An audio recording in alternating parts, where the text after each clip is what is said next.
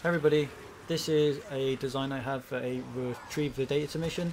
This base is called the Monolith and it focuses on despawning husks by the game mechanics. But as you can see, they are all getting stuck up the top, and because they can't get down, you'll just see they'll just despawn like this. So I hope you like this video, and this might be a long explanation. Hey everybody, today we're going to be doing this retrieve the data mission. Now this retrieve the data mission is a normal 140 retrieve the data in Twine Peaks. Today we'll be using the Ice King with lofty architecture, power modulation, mega base, grease the wheels, going and going with banner and slow field. In this case, grease the wheels and going aren't absolutely necessaries, but will help with the build. Where the balloon gone? So here's go to the balloon. We have a chest. I want this chest.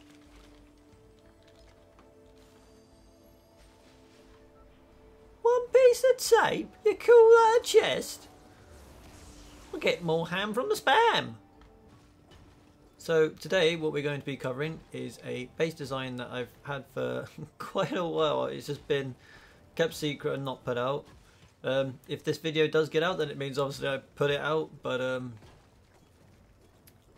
yeah, I've kind of had this for quite some time. It's been debatable about whether to put it out for the community or not. But this is called the Monolith. So this base design is called the Monolith, and what it's going to be focusing on doing is it's very similar, as you'll notice, to the structure of the chiller box base. But how this one's going to work is that it's actually going to be despawning the husks by the game mechanics.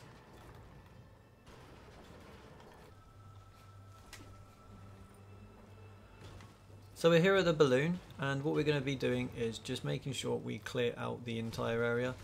Again, this is going to be very much the same sort of shape as the chiller box build, so we will be needing a clear 3x3 with enough space in the terrain to be able to build ramps up to be able to get up the top. Now I've just noticed that there's a big old dude up there, so we're going to just take him out. Come here! What we're going to do when we get to the base, we're just going to be clearing the area and then popping your banner down. The banner is just going to make sure you respawn here if any any stuff happens, like you die, like I do when I'm trying to clear the area. We'll just edit it out and pretend it never happened. But yeah, we're just going to use this to clear the zone.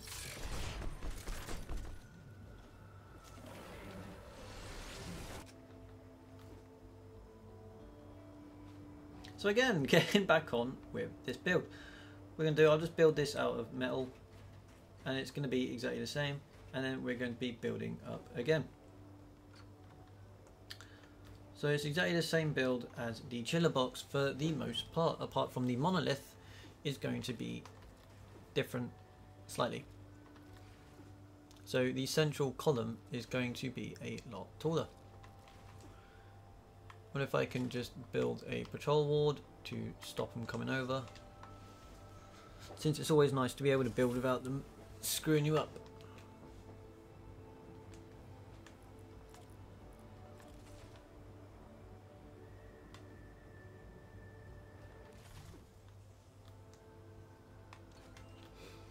Now, so you'll see this is very similar.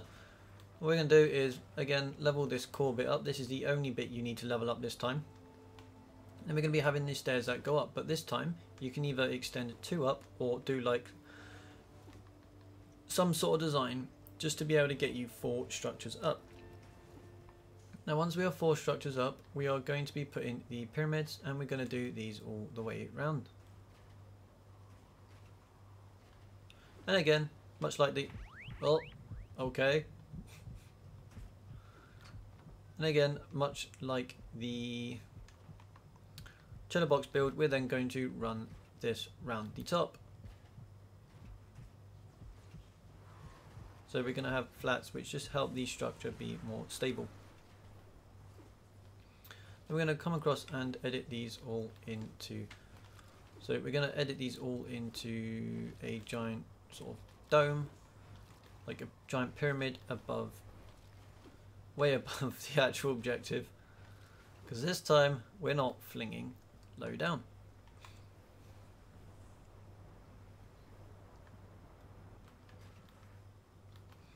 Now we're just going to be, again, leveling up the core of this, just making sure that maybe the corners are like tier 2 at least.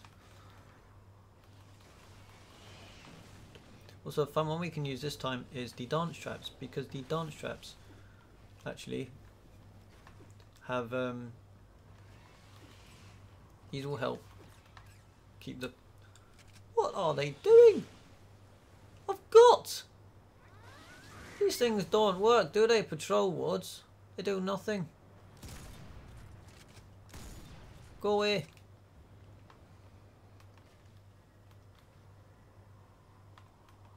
So pesky. Now what we're going to do is hopefully place some dance traps down.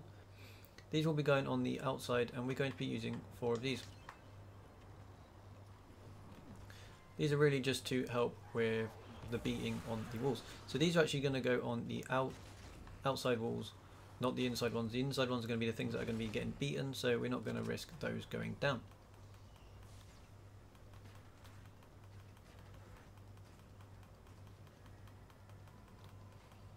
Now I best actually put my base down now so I can start getting back some materials from the recycling.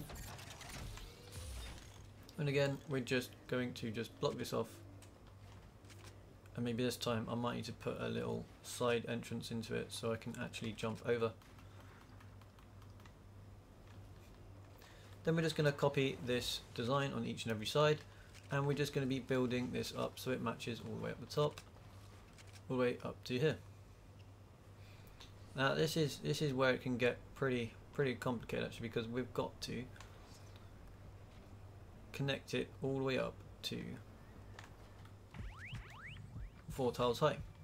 So here comes the the difficult bit of getting it all up there. Now if you had a ninja in your crew, this would also help, otherwise you have got the banner to just respawn down there.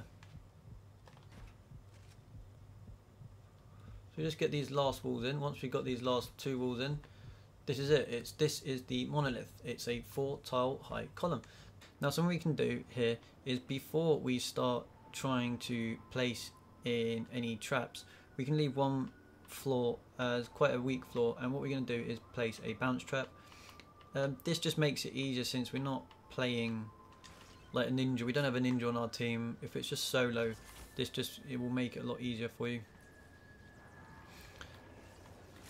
So something we can even do is come round up the top here, place a wooden floor, and then we're going to place a bounce pad, and then switch back to the brick, because you want to use the same structure material so you don't create different variations of thickness in the wall as much. That will mean they can get stuck on the sides. Then what we're going to be doing is jumping up and building 3 pieces above the doors. Now if you want to make this even simpler and not try and rely on the balloon, we can just do this for each and every side, where we just jump round and place these floors, and we will just do the same, and then we'll just go around and break them afterwards. So again, place the wall, and then we just hold it in front of us. The jump pads will just get us high enough to place the right height. So as long as you look kind of straight on and don't look up, you'll place the right height of structures. Again, switching back to brick, and well, you have to look slightly down actually, because I'm kind of letting go a little bit at the end. And we'll place the final bounce pad, and this will go here, and we again, so look down a little bit, and yeah, that time I just held onto it completely. And then what we can do now is go around and break all these bounce pads. It uses up it takes a little more effort sort of, but in the end, in the long run, it's a lot easier doing it this way, because the amount of times that it's easy to scuff up if you rely on riding the balloon. You can ride the balloon though if you get used to doing it. It's definitely Probably way more efficient to do it, and it's quite fun to do so as well. Now all we need to do is make sure we have all of these tiered up in the middle and that these are good to go. Now the actual freeze base is going to help us for when we are getting attacked here. It will freeze everything in place. So we can just keep spam building. These dart traps are also going to be helping because they will be just stopping the husks. And then the final trap which we need is the 5 impact floor launchers. So we're going to be going around and putting one of these on every single side.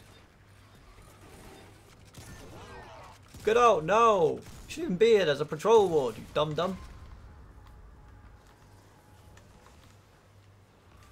So I really quickly need to get up the top because the game is being big boy dum-dum right now. And what we're going to do is then quickly pop this on the ceiling. Once we pop this on the top, we can do something like put a pyramid on. This is all we're going to need, and that is that.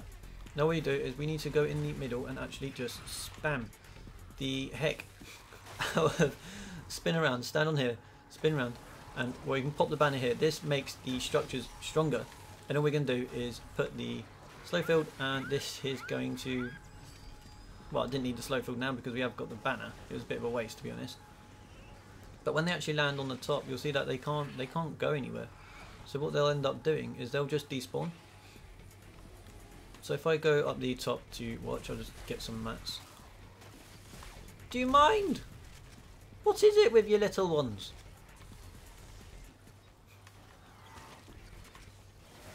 Dear crikey.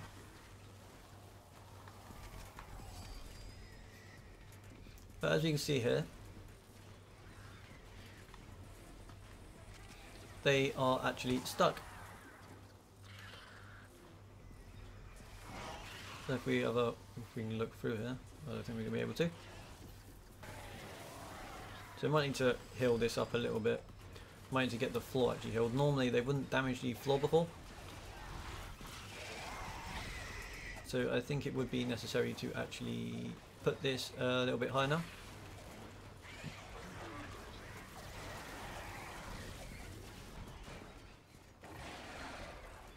Okay. Okay, that's very odd. Haven't had that before.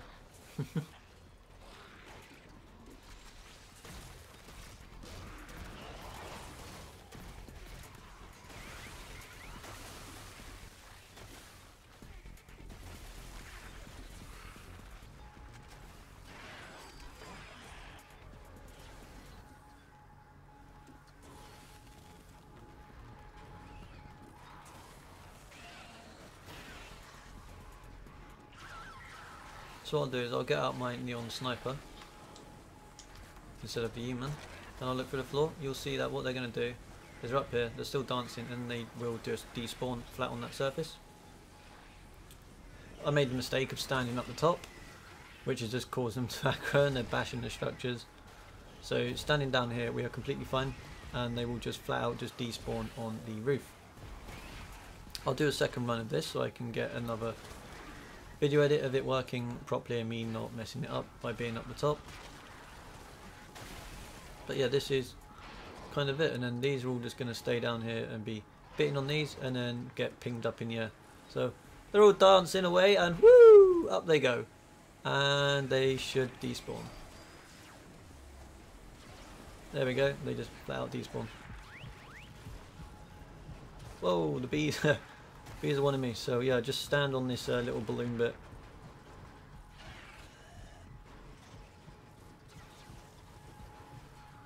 And yeah, and also if they do start really beating through the walls, you can just hold your edits and just spin around with max sensitivity, which I might do now, because I'm going to need it in a second by the looks of it.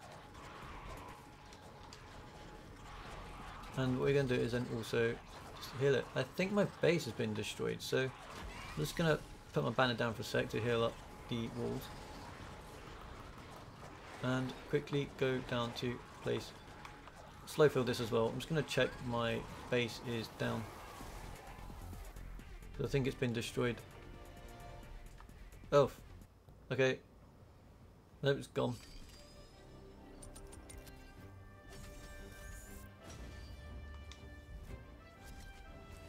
Well, I shall have attempt number 2, so I don't muck it up.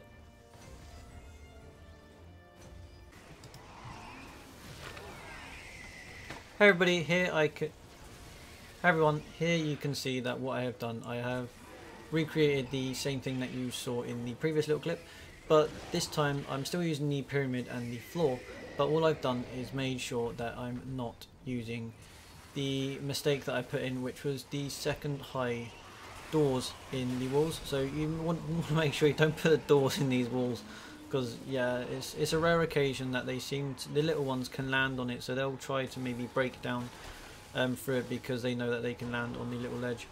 It's very rare, and I've never seen it happen apart from like that one occasion and maybe one time before when I might have been testing, but it's literally like happened like once, and it was just an odd sight to see.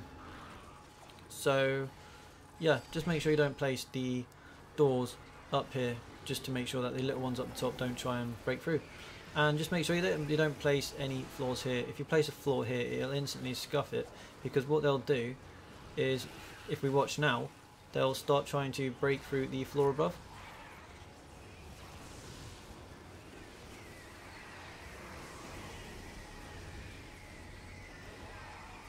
They should, but they still aren't. That's interesting. So if you give them like a whole floor, then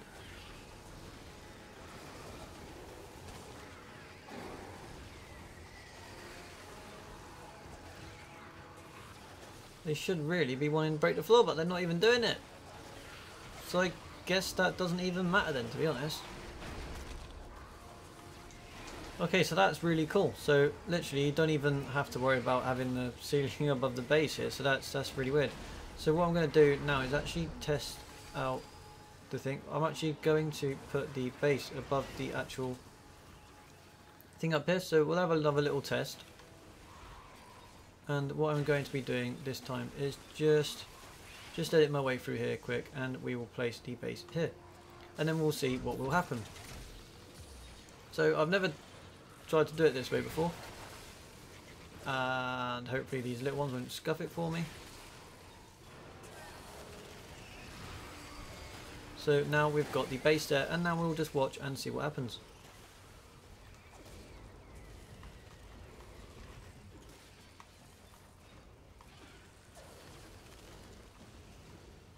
So if we go up the top, we can see what they're going to want to do. Now that there is that raised tile in the centre, you can see that they are still just despawning.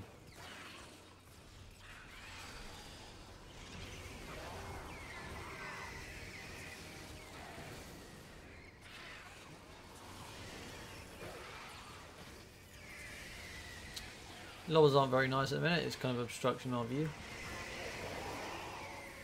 Move to another spot. So yeah, this is with the base that I've actually placed down one tile above. It's still not affecting it, or it doesn't appear to be affecting it, and they are still despawning.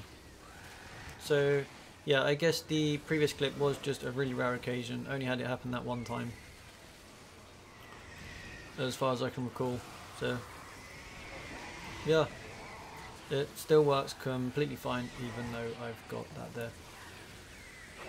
So I might actually change where I place the base now. If this is working like this, it shouldn't. It really honestly shouldn't work like this. Then I can get rid of it. So what I will do now is actually get rid of the pyramid and see what happens if we get rid of the pyramid. Oh wow, like major lag there. Oh gosh, wow, okay. I'm just wondering what would happen if we actually do destroy the pyramid. Will they then see it as an available spot to jump down onto the base? So we'll just go pew, respawn up here. Then we'll just, oh no, mission ended.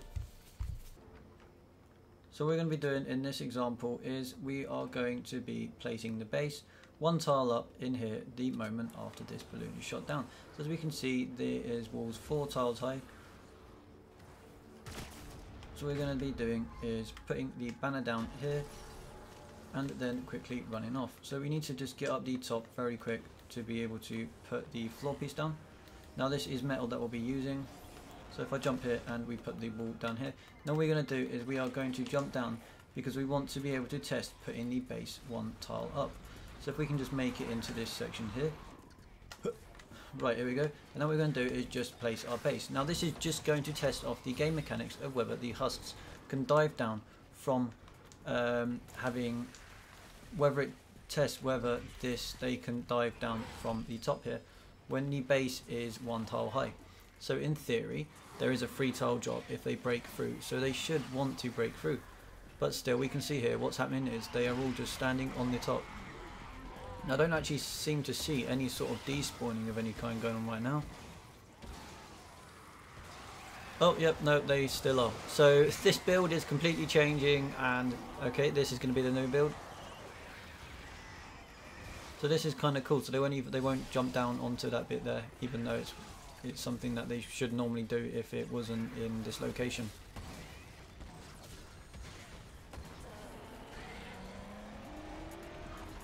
So here's a smasher up here. Again, this video is just testing the concept of using the base on the first tile up. Oh, you can see the smasher wants to break through. So the smasher actually wants to break through.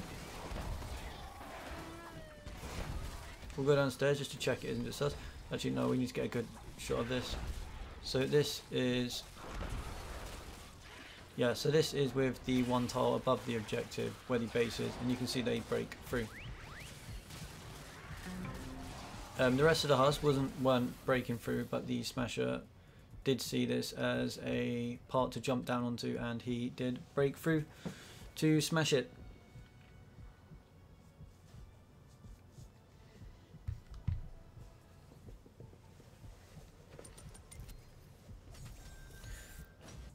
So on this example, the smasher knew that there was a 3 tile drop that he could actually smash his way down through the floors to then be able to land safely and be able to smash the walls that were on the bottom around the objective. The rest of the husks, however, funny enough, didn't actually want to break through and seemingly just despawned. However, propane and other stuff might also try and blow this floor to be able to break through. Not sure yet though, but as we can see in that clip, the smashers did want to break through the floor.